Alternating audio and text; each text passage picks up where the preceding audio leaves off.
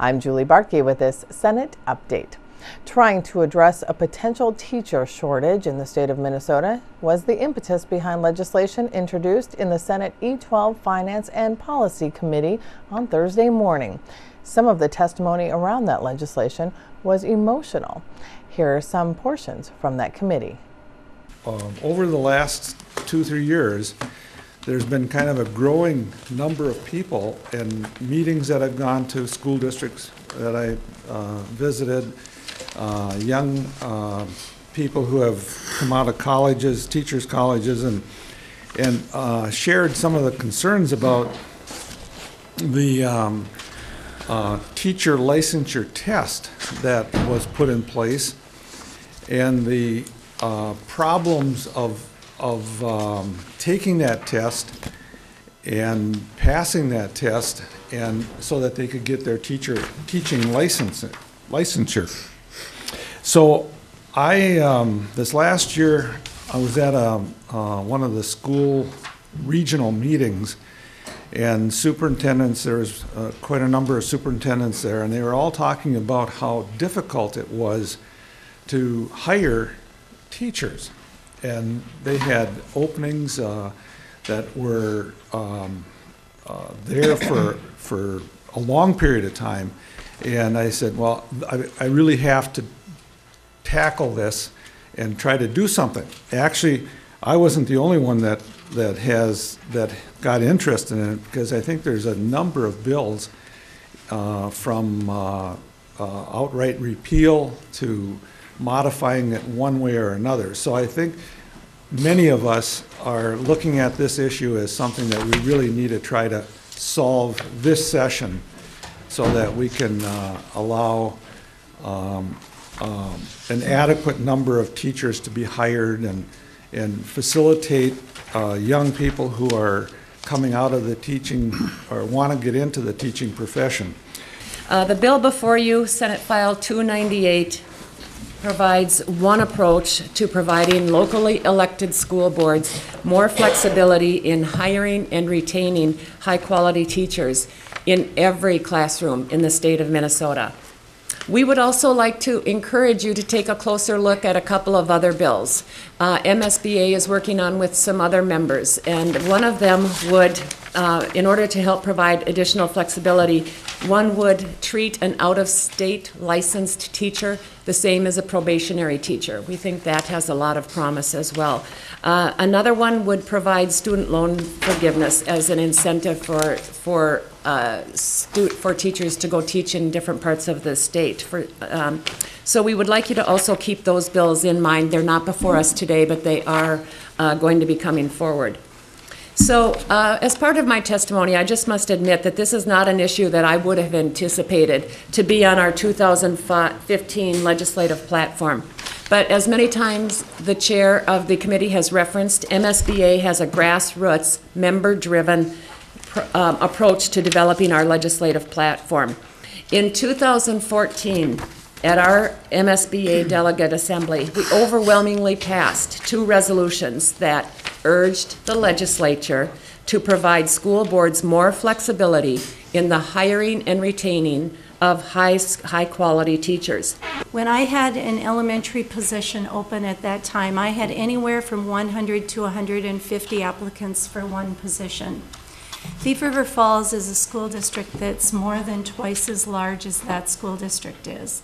This past year, we had 4 incredible openings in our school district, and we had 11 applicants for those elementary positions. We were fortunate because we were able to get many of, very high quality practitioners in these positions, but several of the applicants weren't able to pass the MTLEs, at least on their first try, and many of them were having difficulties to make sure that they had all the criteria met so that they could teach. Elementary is one of those that, I always felt that there were lots of applicants for those positions, and now that was really an alarming thing to me as a superintendent. We also, when our enrollment increased as school started, we looked at hiring 2 more elementary positions. We were not able to find teacher candidates for those positions until December, when some of our graduates were graduated from college in the middle of the year.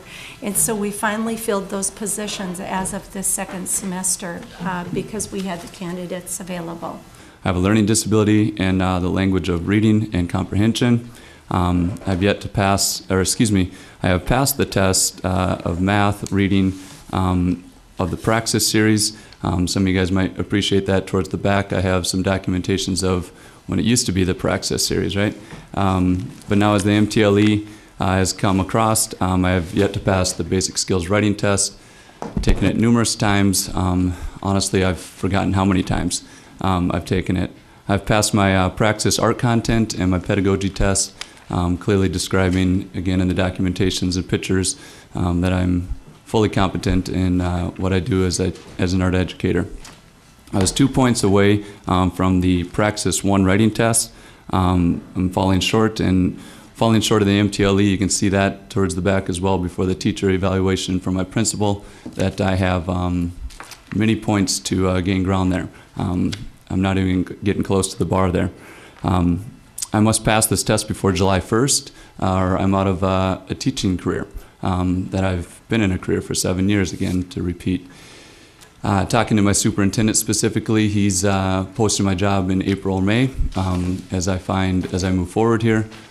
So a little urgency, but not too anxious, right?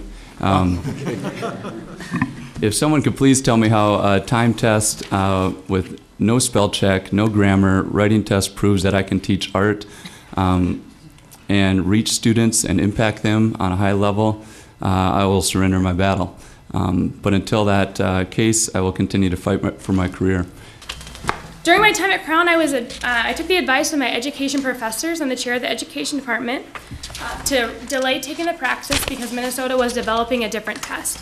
They believe Minnesota has something better for me, even though they knew I struggle with test anxiety and tests themselves. Once the MTLE was introduced, I began studying and taking the test. I've used tutors, study guides, books, and practice tests to help me through each test. At one point, I was studying alongside my professor, and we both failed the test. This has been a long journey, and I'm embarrassed to admit that I failed these tests 18 times. 18 times I've walked away as a failure, but I'm not a failure. I choose to hold my head high. I'm a good teacher. My colleagues think I'm a good teacher. My principal thinks I'm a good teacher, and I am a good teacher. My parents in my classroom are positive about their child's experience. But at times, standardized multiple choice tests calls me a failure, and I'm not a failure.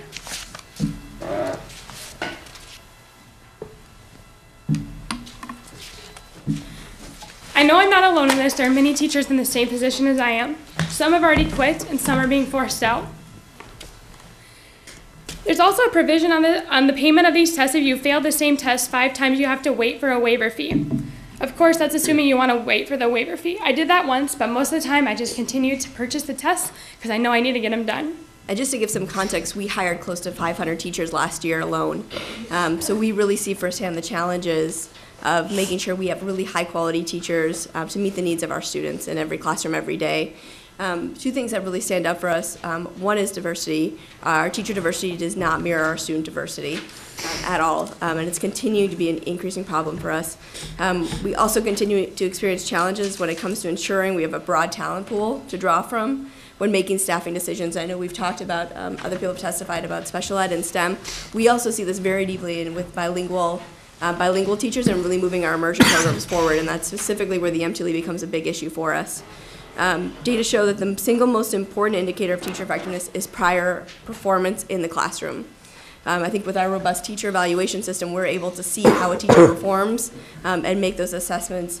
We've got a strong selection model, the time for tenure and teacher eval that really helps us do that. We've actually been working with our higher ed partners very closely to make sure we're partnering to build that pipeline. We've also invested ourselves as a district to build a Grow Your Own program to really build a pipeline of bilingual teachers for our students, and had to make that investment on our own. And some very specific examples, we've actually had to release high quality teachers bilingual teachers in our immersion programs because they were not able to pass the MTLEs. We've actually tried to keep them in our schools in different positions, but that has been a real issue for us. So again, I think our efforts have tried to improve the quality of teaching, but this is a barrier for us, as well as other license issues we face. For too many, the current test is not working, and I shed tears along with many of you listening to a couple of the compelling stories that we heard. Last year, I shared extensively with the committee all kinds of issues about testing, and so I'm not going to go in problems with this test. I'm not going to share that now. I would just add or mention that in response to last year's statutory change allowing the ACT or SAT to be substituted for the Mental Basic Skills Test, the Board of Teaching did commission a correlation study by ACT, which indicated that a composite score between 24, or scores between 24 and 26 would be comparable to the Mental Basic Skills Test. As many of you may know, that's higher than what most of our institutions require, colleges and universities in the state, public and private, require for admission. That's higher than any of our neighboring states require for licensure.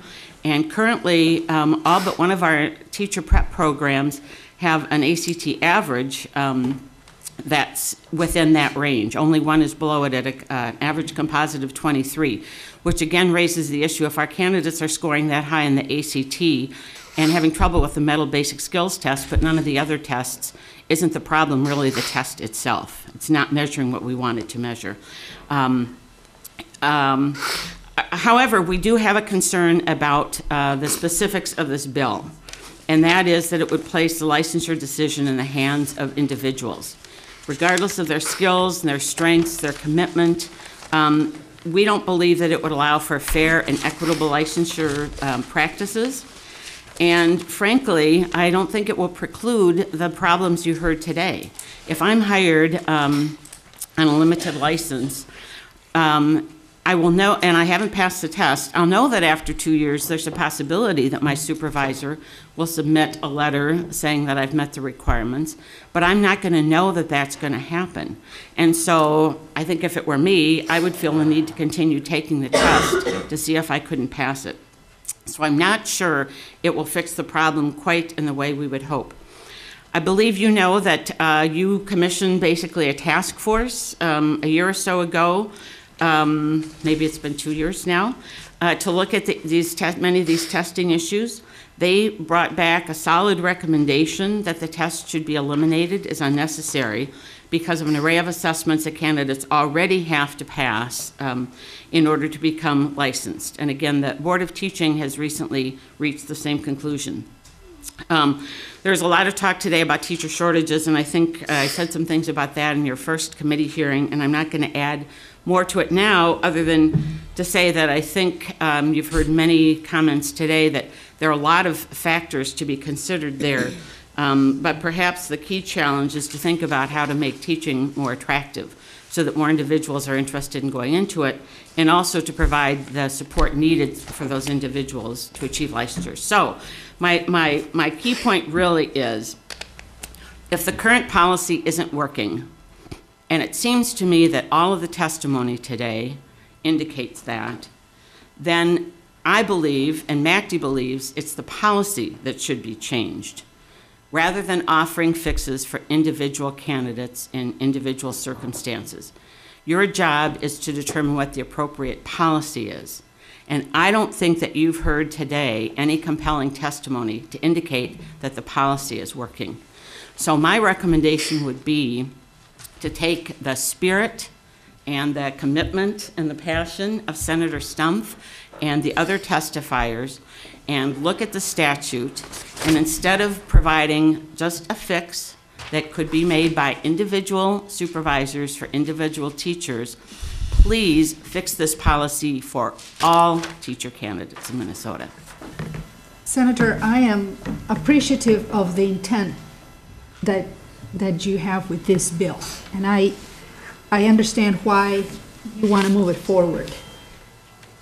I am not sure that I can support it, and the reason is not that I don't believe that what you're trying to do is something that we have to do. It's just that I agree with Ms. Crist that the problem is the test, and this legislation does not address that. The way this is structured is that if you take the test and don't pass, you can get actually it's, I believe Senate Council laid it out as a 1-year temporary license for up to 2 years. So you 2 1-year temporary licenses. And then if they still can't pass the test, then upon having taken all the courses, the college courses in the curriculum areas, and having the pedagogy and all of the teaching curriculum satisfied, I mean, they've taken that, and if they get a report or a written statement from the school district, which I would assume would be from the either the principal or the superintendent, a positive statement after an evaluation period of 2 years, then they can get their license, permanent license. From hearing the testimony, I can see that there is a problem. I'm just not convinced that this is the solution. And I don't know that removing the test is either, because I think most Minnesotans would say, for when it comes to basic skills, we would want all of our teachers to at least have basic skills. And so I look at this definition of basic skills, and I took a look with the help of staff at taking a quick look at some reading samples, writing samples, and math samples. And I have to say, I'd be challenged to do those math samples. If that's basic skills, wow. Our kids are really doing phenomenal things, because basic skills, to me, it was interesting reading that. The writing sample and the reading sample items that I saw were quite reasonable. And again, it's just a sample, just a few questions, but I think there's kind of an expectation. But I don't know that that means the equivalent of an ACT 24 to 26 is basic skills, all right? So I don't know for sure, if I understand right, it is the Board of Teaching that creates this basic skills teacher test. And I just want to first of all check if that is correct.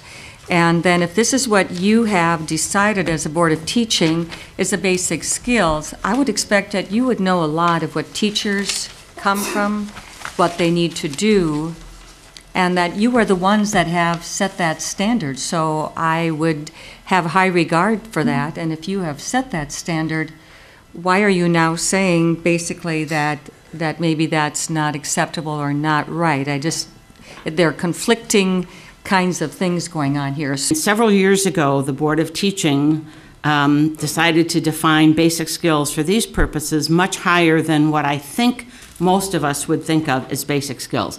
They decided to set them at about a mid-college level.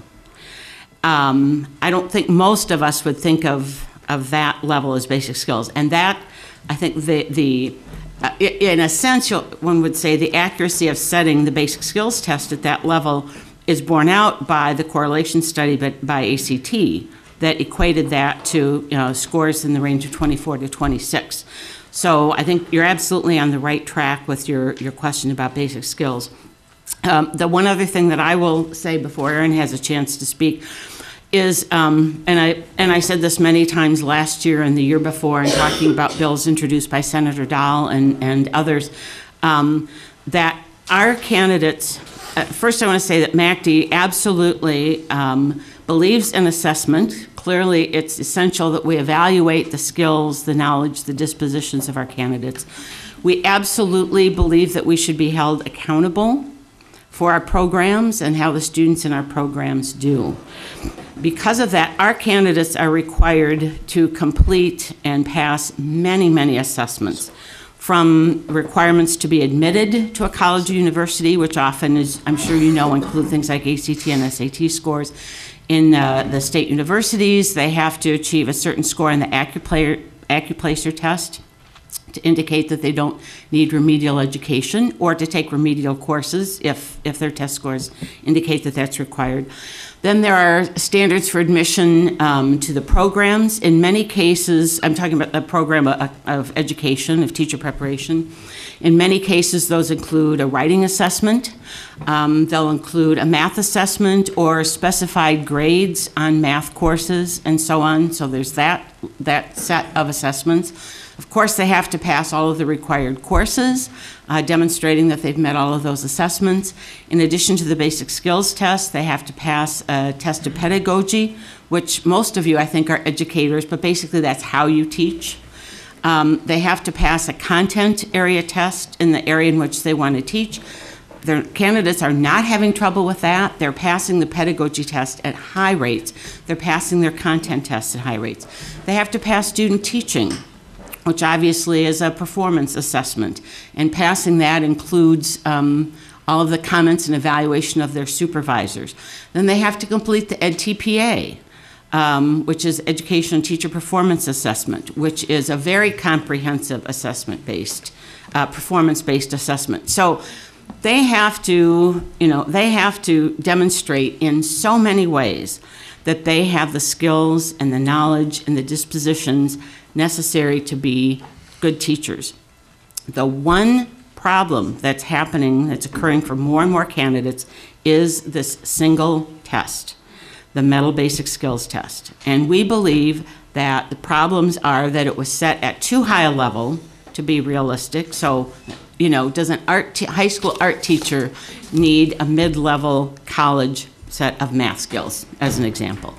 And we also believe that despite all of the best efforts, and we know they were extensive, and we know they involved some Minnesota teachers, that there are some problems in this test, issues of bias for people of other racial, cultural, language backgrounds, which would not be obvious to many of us who come from what's been the majority culture in this country. But I think we have to believe when we look at the performance of all candidates on those tests and listen to other experts talk about them, that even if a reading question about baseball seems obvious to us, it's not going to be obvious to somebody who comes from a culture in which they haven't watched baseball being played. So they don't know those terms of baseball. This is an example of the fact that licensure in general and a basic skills test as an outgrowth of the licensure process is completely detached from any value for the consumer or any measure of effectiveness in general. I think it's interesting that we're having this discussion actually here, because on so many occupational licensing issues I have that same argument. And in fact, even the Obama administration has identified that in his upcoming proposal for the next year as a real problem and a real impediment in all areas of occupational licensing. He's teamed up with the far right-wing nut jobs of the Brookings Institute to talk about how this is negatively impacting particularly people of lower and middle income levels and access into the economy. I think, like I said, I think you're going to have challenges probably as much from your own caucus as ours, because what you're laying out here is essentially where I think we would want to end up, which is moving away from sort of these sanitary, unrelated measurements of effectiveness or certification, and towards a system that is more student-centric. And that being measured by the folks that are in the best position to make that determination, which are the kids, the adults that are working with the kids in the schools that they're in. So we've made several different attempts over the years. Senator Dahl had a proposal to eliminate the MTLEs, the test. But what makes this relevant this year is that 2015 is the first year for all the districts have to go through the evaluation process and on into the future, and it's going to get better and better. The evaluation that you heard that Ms. Larson mentioned is quite an extensive process that they're going through, and the same way with Superintendent Brown. So I think you're right. What we're trying to do here is to kind of put it back to those assessments, back to those people who are the have the closest contact to those teachers. And I think that makes it much more relevant and important because they're the ones that are assessing them. And if they're doing an excellent job, whether you have a, as demonstrated by the testimony here, a difficulty taking a test, and I'd probably be one of those, that's not what's important. What's important is that they're changing the lives of students and doing a very effective job of education. So I think that's kind of the nuts and bolts of the bill.